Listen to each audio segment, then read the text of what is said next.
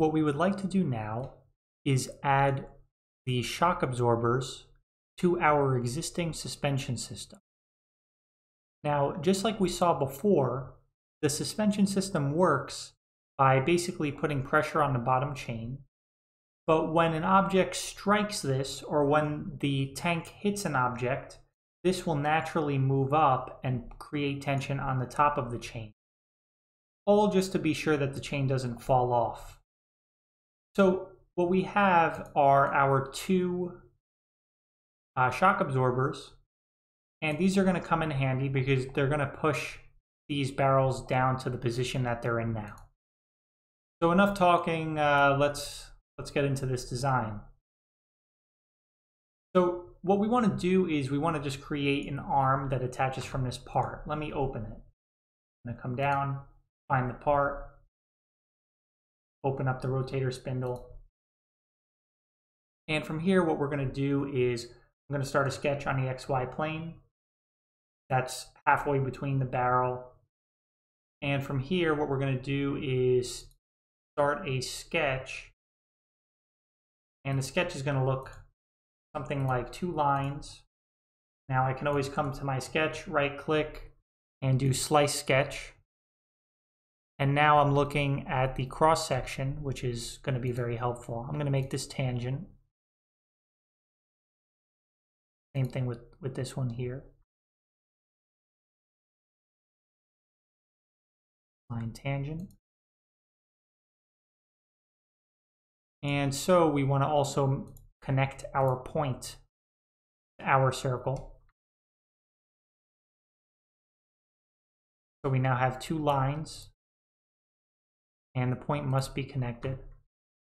And from here, what we can do is we can add a center line. It's going to come from the center of the circle out. And this is going to be construction.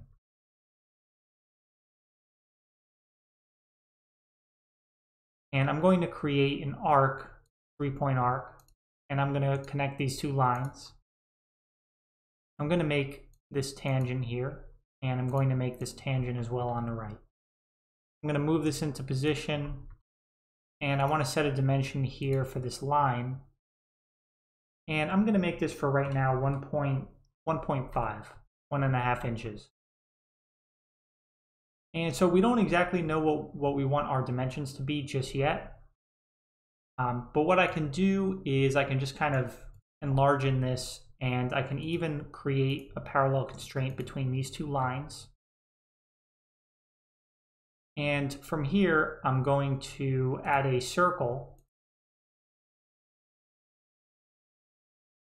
So we now have 2 closed shapes. I'm going to hit Finish Sketch. And I'm going to create an extrusion. And this extrusion is going to be 0.254 because that's how thick the bottom fitting of the shock absorber is. So this is going to be 0.254, but it's going to be symmetric. You can see here, so it's going to be symmetric and it's going to be whole length. But we're going to have to add a little bit more actually. I'm going to edit this and I'm going to make it, instead of 254, I'm going to add, let's say an 1/8 inch for now, or maybe a 1/4 inch. Maybe that's what we really want. And from here, because of the fact that we made that circle, I could just show the sketch. So you can see that sketch come up. Now I'm going to hit extrude. I'm going to click on this circle. And this is going to be a cut, which is symmetric, and it's going to be whole length dimension. I'm going to make this 0.254. All right, so there we have it. You can see. And one thing that I might want to add to this, I'm just going to edit the feature. This is 0.254. And if I come back to my assembly, I'm going to show you where that comes from. Basically, the distance between this face on this fitting and then this back face is 0.254. I want to take a dimension now of this circle. That circle, it has a diameter of 118. That's going to be very helpful for me. So I'm going to come back to the sketch 10 and I'm going to recheck that to make sure. So this is in fact, just want to make sure, 118, yeah, 118. So that's going to be 118 in diameter, so I'm going to make my hole also, just for right now, I'm going to make it, let's say 118, why not? We're just kind of doing some testing here. So now I'm going to do extrude. I'm going to select that circle that I just created. And this is going to be symmetric, and it's going to be all, and it's going to be a cut. So that's what we want right there. And let's go back. Let's save this first, rather. That way it's going to update. So that's kind of what we created. It's really a very simple thing.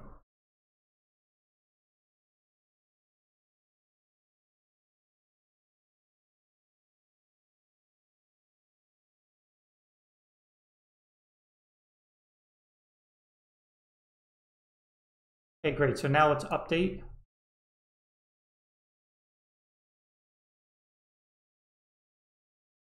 And now that we've updated, we have our piece, which is sticking out. Now it's much too large. You can already tell that this could not work in real life just because of its enormous thickness. So we're going to have to either change the thickness or make sure that our part is directly centered. I'm going to edit my sketch. And as you can see, there really is nothing stopping it from not being centered. What I'm going to do is I'm going to click on these two lines and I'm going to project them. And I'm also going to make these construction. And now I'm going to set a dimension between these two lines, these projected lines from our original extrusion. And this is just 85 degrees. So I'm going to set a dimension between this line, and this is going to be 85, and I'm just going to hit divided by 2. That's going to automatically place it right in the center. And so from here, I can finish my sketch. And we can also choose to make this a little bit smaller. So right now, our circle, if I set a dimension here on the circle, it's 0.6. Now our lines are parallel, so we can't make any changes unless we get rid of that constraint. So I'm going to click on parallel constraint and just delete it. And now I can change this dimension. So I'm going to make this a little bit smaller, 0.58.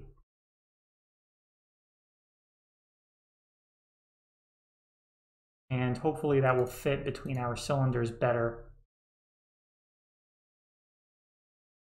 It's very tight, which is not okay. It needs to be loosened up. So we need to change that dimension once more.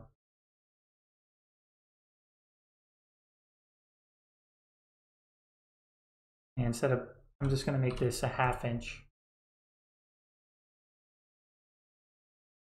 And when we go back, we're going to update once more.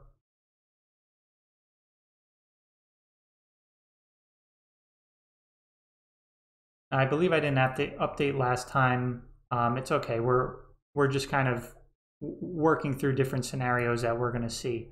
And so I want to show you what it looks like inside. We're going to do section analysis. And I'm just going to drag this in.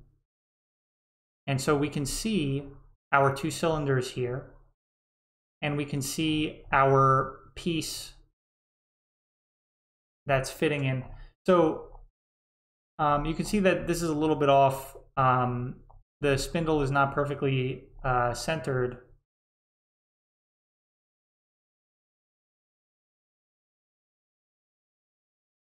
No, actually, sorry, the spindle is perfectly centered. It's just that because of the fact we're cutting the thread, it looks like it isn't because the thread is being cut. Okay, we need to cut in a little bit more. All right, that looks a little bit better. That looks a little more realistic. So we can see our two pieces here, and we can also see the cut-in that we've made. And so within this sort of estimate type thing that we're doing, we want to find the perfect place for our shock absorbers as well as for our connection to the shock absorber.